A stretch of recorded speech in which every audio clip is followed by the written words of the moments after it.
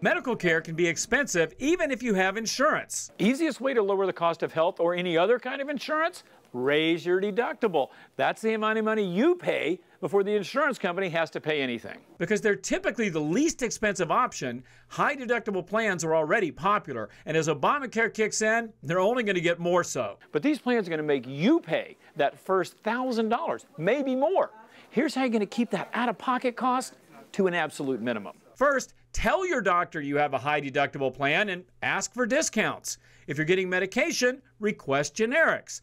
And when you can, shop. There's nothing wrong with comparing prices at hospitals, labs, or even doctors. Also, make sure your visits are properly coded. Under Obamacare, preventative care is free. You don't have to pay anything. But if that's what you're getting, make sure it's coded that way. Otherwise, you could be charged. If you can, open a health savings account or HSA. Like an IRA, you put money in, you get a deduction, but this account you use to pay medical bills. Next, keep good records. Know what you've paid towards your deductible.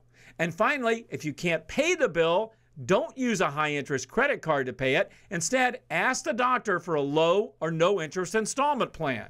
Bottom line, high-deductible health insurance can mean cheaper coverage, but higher out-of-pocket cost. What you need is information that will keep that money in your pocket. And I've got it waiting for you. Just go to moneytalksnews.com and do a search for high-deductible plans. For Money Talks News, I'm Stacy Johnson. Want to pay less for insurance? Get the free Money Talks newsletter. It only takes 7 seconds to sign up, and it's full of deals and news you'll really use. Do it now at moneytalksnews.com.